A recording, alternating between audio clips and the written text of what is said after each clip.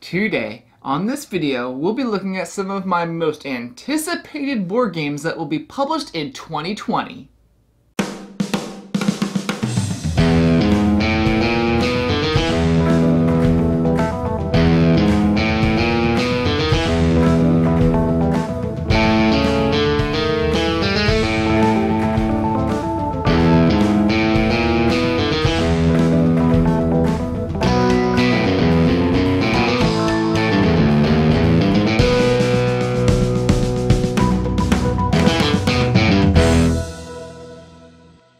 Thank you for joining me today at Tantrum House Studio D. I'm Kevin Delp. I'm going to be talking about on this video my most anticipated board games that'll be published in 2020. Now I had to narrow the pool down, the selection down a little bit, just because there are so many, thousands of games that are going to be published. So I had to decide, how am I going to narrow that pool down? And I decided, alright, no Kickstarter games at all on this video. So if the game was Kickstarted in any way, there was any crowdfunding going on, Indiegogo, Kickstarter, whatever, whether it was done in the past, whether it's going to be done in the future, whether it's going on right now, it's just not going to be part of this video. That's not to say that Kickstarter games aren't great. I love Kickstarter games. We cover Kickstarter games all the time on this channel. I just had to narrow my pool down for this video in some way, so I decided just games that are going straight to retail. At least as far as I know, there's no crowdfunding involved. You can let me know in the comments below if some game that I talk about is going to be Kickstarted or something I didn't know about it. Anyway, I'll be talking about 11 games and actually more, because at the end of the video I'll be talking about some honorable mentions. So let's get started on this video. Sonora from Pandasaurus Games. You have entered the Sonoran Desert. This is a flick and write game where dexterity and roll and writes meet.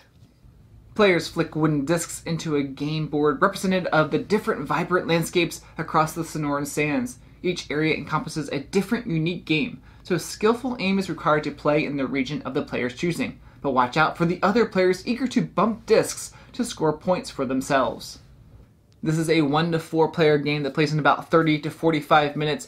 I'm really interested in how this is all going to work with the dexterity portion that sort of reminds me of Crokinole, and then the roll and write, and how those two board game mechanics work.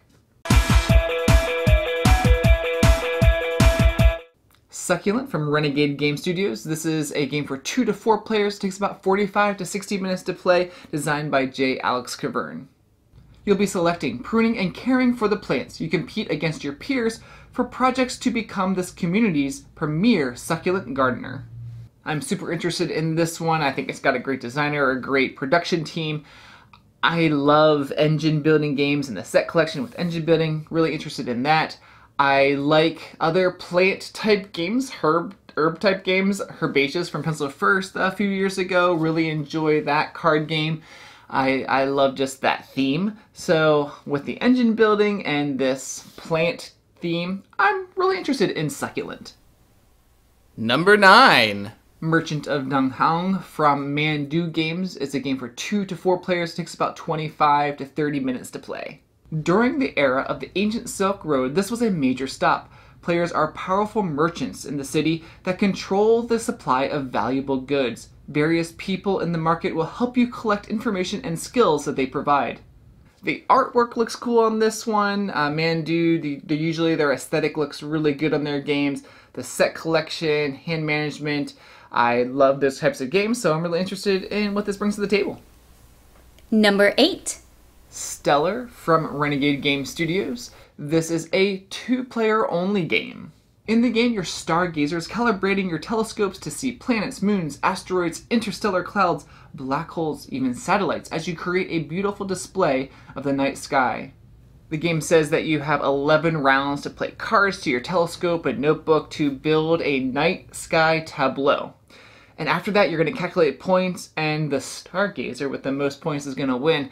Now, what intrigues me the most is not that it's a 2-player game. 2-player games are okay for me. Melissa and I love 2-player games, but we really like playing games with a group of people, so like 3 or 4 players. But what really intrigues me is the design team behind this is Matt Riddle and Ben Pinchback, and we really enjoy what games they've designed in the past. So interested in what Stellar brings to the table, like the theme too.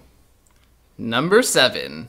Fort from Leader Games. This is a 2 to 4 player card game about building forts and following friends. Now, Leader Games currently does have a Kickstarter oath on Kickstarter, but I believe from what I heard, Fort is going straight to retail. In Fort, you're a kid. Like many kids, you want to grow your circle of friends, collect pizza and toys, and build the coolest fort. One of the interesting things about this, it says that your cards not only let you take actions on your own turn, but also let you follow other players' actions on their turn, so maybe a little Puerto Rico thing going on there, not sure. It sounds cool with the deck building and the hand management. Number 6. Mariposas from AEG. This is the Spanish word for butterflies. This is designed by Elizabeth Hargrave and illustrated by Matt Paquette. This is a game of movement and set collection that lets players be part of this amazing journey. It's played over 3 seasons. Your butterflies try to head north in the spring, spread out in the summer, and return south in the fall. You might be familiar with the name Elizabeth Hargrave because she designed the game Wingspan, which has won numerous awards already. Wingspan was one of my favorite games from 2019 in my top 10 list. This game really intrigues me, and I'm really excited what Mariposas brings to the table. Number 5. My City from KOSMOS, designed by Rainer Knizia. This is a competitive legacy game in which you develop a city on your own playing board throughout the ages. Now, it says that the game consists of 24 episodes, so I'm assuming that's 24 games, beginning with a development of a city in its early stages and then progressing through to industrialization. And during the game, players can customize their experience, adding elements to the game, altering cards, which, a legacy game definitely needs to do, destroying them and removing them from play. So definitely those legacy aspects. Players are going to have choices and actions made during one session that are going to affect others. So, that's legacy to me. And for players who don't want to experience the legacy format, it's got a double-sided game board that offers an alternate setup for repeatable play. So, if you want to play Legacy, it's got that, but if you're like, nah, I don't want to do Legacy, then it sounds like it's got that too. Number 4. Chrono Corsairs from Tasty Minstrel Shores of an island, a fearsome time storm has wrecked several pirate ships in a desolate harbor. What's worse, you're cursed to live the same day over and over again until the time storm subsides. At the start of each loop, players simultaneously select plans to place into their timeline. Then you can follow these plans to move your crew around the island. Events happen at the same time in the same place every loop, so as you explore the island, you'll unlock its secrets and learn to avoid its many dangers. At the end of each loop, all the pieces on the board reset as you collect treasure. Doubloons can be spent to upgrade your crew, while time gems can be kept from loop to loop. As the storm's intensity increases over the course of the game, it unlocks new scoring opportunities and produces strange anomalies.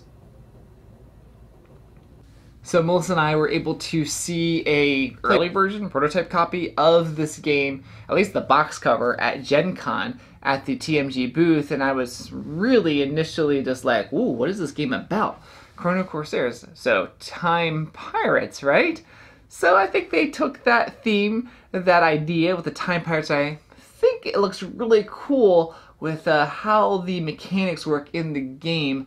I'm really interested in playing a game of this, and man, I'm not sure if it's gonna sort of feel like time stories where you're repeating things, but I don't think so. I think it's gonna be more of getting the right cards to combo or build an engine so that you can get further or go to the right spaces on the different spots. So, well, we will put a video review of this out maybe in a few weeks because we just got it to our house here. So, looking forward to playing it this weekend and getting a review out after we play it a number of times so that we really understand what this game's about. Number 3. Dice Realms from Rio Grande Games, designed by Tom Lehman. Melissa and I were able to see an early version of this at Gen Con and actually got to play a few rounds of it. It's pretty fun. Players try to improve their realms, represented by customizable dice with faces that can be popped out and upgraded for better ones. Each game is different because you draw 5 tiles from a bag to determine the extra die faces available for that game. Now, even though this is one of my most anticipated games that's coming out in 2020, one of my biggest concerns for this is going to be the price point for the game. I think you're going to be getting a lot of stuff in the game. But if they charge too much, I don't know if there's going to be enough people that are gonna buy it. So that's my one concern, but we'll see what the retail price is gonna be. Number 2. Sherlock Holmes Consulting Detective, The Baker Street Irregulars. If you're not familiar with Consulting Detective from Space Cowboys, it's a co-op mystery game where you're trying to sort of solve clues like Sherlock Holmes does. We actually have a couple of the other versions. Sherlock Holmes Consulting. I think this might have been this is the first one, I believe, in the new reprint series. And we also have the Carlton House and Queen's Park. Really enjoy the Consulting Detective and looking forward to more cases from the Baker Street Irregulars. Number 1. Tekanu from Board and Dice. You might already be familiar with Trismegistus and Teotihuacan. Actually, here's Trismegistus right here. Anyway, I love both those games, Trismegistus and Teotihuacan. Love how the dice are used in those games. I'm really looking forward to this new one from Board and Dice. The game board is divided into 6 sections, each associated with an Egyptian god. In the center stands an obelisk that casts its shadow onto different parts of the board. As a result, the area around the obelisk is divided into sunny, shaded, and dark sections, depending on how the obelisk casts its shadow at that particular moment. Each round, you'll draft dice and perform actions associated with the value of the die and the section from which the die was drafted. So that's my most anticipated list, but I have a few more that I wanted to add that just barely miss it. Actually, my first one I would put as number 1, but I felt it was sort of cheating if I did that. It's the Hadal project, the Time Stories, the new Time Stories series, the Blue Cycle as they're calling it. Melissa and I actually designed this game, this scenario, the Hadal project, and just so you all know, it's Hadal. I know some people are calling it Hadal or Hadal. Anyway, it's Hadal. The word is coming from the Hadal Zone, which is a place down deep in the ocean's depths. So you can actually look that up online. I am 99% sure it's called Hadal. So you could check out the game coming soon. Hopefully it's going to be hitting the US retail stores February, March. Anyway, really soon. I think you can already pre-order it at some online stores, but you can check it out there or at your local game store. This new cycle, it has some brand new mechanics. It's way more streamlined, way more streamlined than the original. So there's not like doing any of those like runs that you have to like redo everything over and over and over again. I personally love the new series. I know there's been people on both sides of this, but I love how they implemented this. One thing to say is we did create the series, we did design our scenario for the old series. So there were some things that were changed and developed by Space Cowboys for this new series. I really appreciate what they did in this new scenario basically, and how they changed some things to make it work for how this new series is going to work. You are using these crystals to take actions instead of like and basically how you use time in the game. And there's no more rolling dice, there's cards, there's interaction cards. I love everything about it. I don't really want to spoil too much more. There's just really cool things that are going on in the Hadal project. It's going to take you 3 to 4 hours and to play the game. It is a standalone game. You don't need any other game box or anything. It all comes together, so I really appreciate that. So you could ask me any other questions you have about the Hadal project down in the comments below.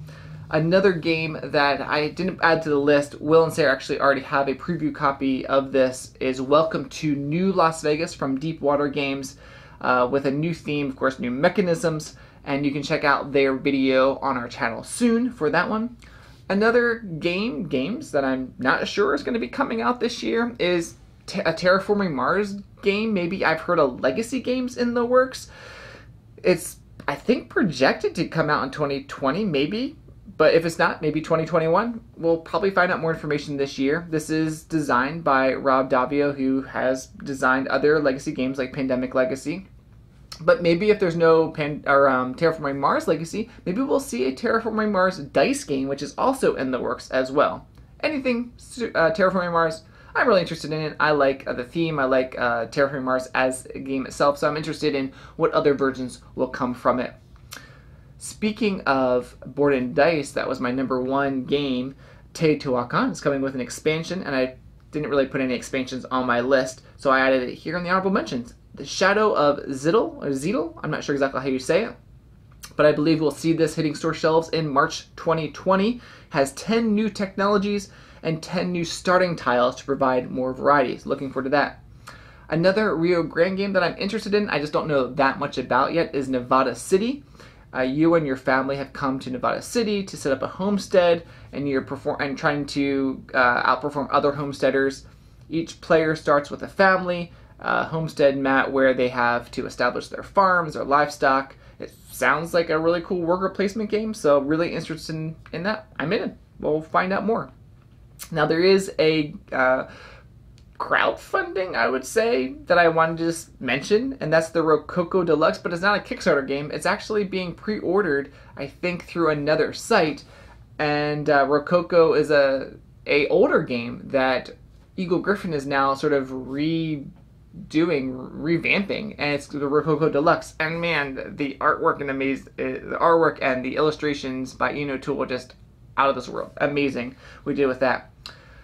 Gloomhaven, Jaws of the Lion. I didn't mention that in my top 10. I'm still going through Gloomhaven, so I didn't feel it was fair for me to go and add Gloomhaven, Jaws of the Lion on my top 10 anticipated, since I'm actually still working through Gloomhaven itself. But you can check that out, coming, I believe, in 2020 from Cephalofair Games and Isaac Childress. Also, 2 games coming from Stonemaier Games that I had literally know nothing about. I wanted to add to my most anticipated list as well. Jamie has codenamed them Sand, and another codename is Cape. I would love to hear your feedback and what you think these games, the themes are. Sand, I mean, could it be a desert theme, a beach theme? Could Cape be a superhero theme? Could it be like Cape Cod, like a water theme? Man, I don't know. I'm really interested in what these games will be. So hopefully we will be able to get those games and review them and show them off to you. I'm interested in what those games are. I believe there might be a Pandemic Legacy Season 3 coming this year. I mean, there was Season 1, Season 2. It's been, I think, over a year since Season 2 came out. Maybe 2 years now. What do you think about that? So, I'd love for you to tell me what some of your anticipated games are for this year. You're welcome to talk about Kickstarter games down there as well. I just limited myself, but I would love to hear any anticipated games that you are looking forward to buying or getting in 2020 that I didn't mention. There's hundreds and hundreds, thousands of games I didn't even mention, and there's more that I don't even know about that are coming out. And I know Toy Fair is right around the corner. They're going to be releasing more and more titles out, and I would love to hear what you are looking forward to. And love for you to come to TantrumCon. That's January 31st, February 1st, February 2nd. And as always, we'd love for you to subscribe to Tantrum House, our YouTube channel, and check out all our other videos coming out.